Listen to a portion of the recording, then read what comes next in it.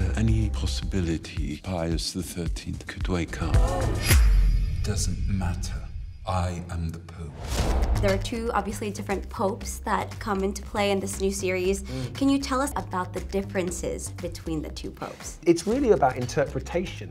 The conflicts or the differences are about interpretation, which ultimately are influenced by their background, by who they are as individuals. Everyone's trying to do the right thing, but there's obviously a different route. He is a magnificent person. But your holiness is far more volatile. Are there any parts of your characters that you relate to? His search for spiritual underpinning, which I feel I probably lack because I'm very childish. Director Paolo Sorrentino is known for his kind of lush, beautiful style. What was it like seeing through his lens? Stepping into these palazzos, which have a relationship to the Vatican, was extraordinary. And Venice plays a big part, and I finally said to him, why Venice? And he said, because it's very beautiful, and I wanted to go to Venice. I was like, oh yeah, that's a good reason. That was it. Is that not enough?